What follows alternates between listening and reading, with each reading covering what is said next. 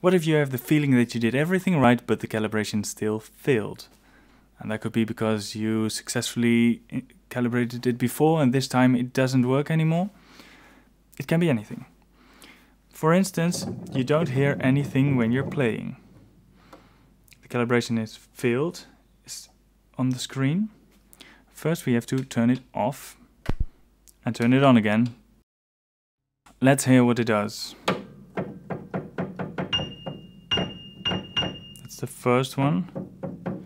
That sort of works. But of course, this is not how we want it to be. And how it should be.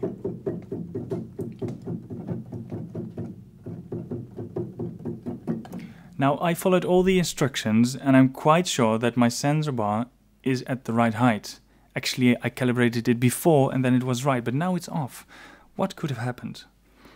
It's probably your way of calibrating.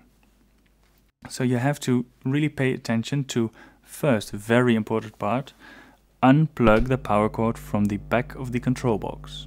Otherwise, your new calibration won't be rewritten properly.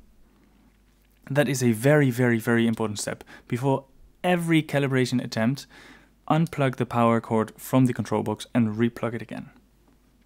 Well, the next thing for the calibration, what is important, is if you press a whole octave in between the tones, hold them. So don't do it too short, too briefly, but really take your time, keep them pressed, it will initialize, and then you let it go before the next tone. And you press it just after the tone again, and you release it just before the next tone again. We're going to do it one more time now.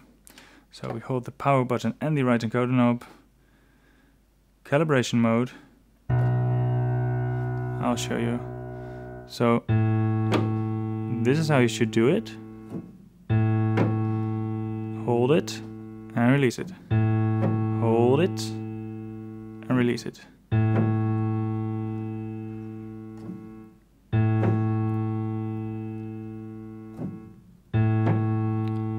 So for the most of the time in between the tones.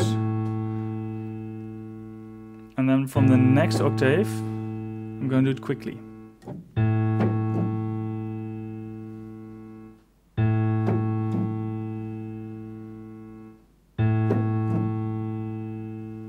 So, once again, this is not the right way.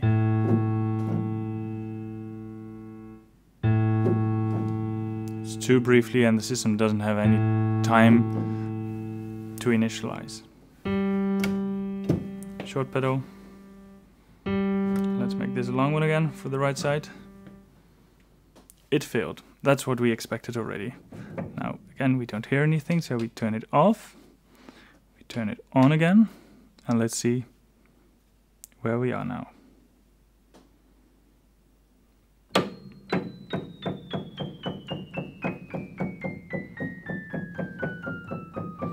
So this right side is doing fairly well. Perfectly, actually.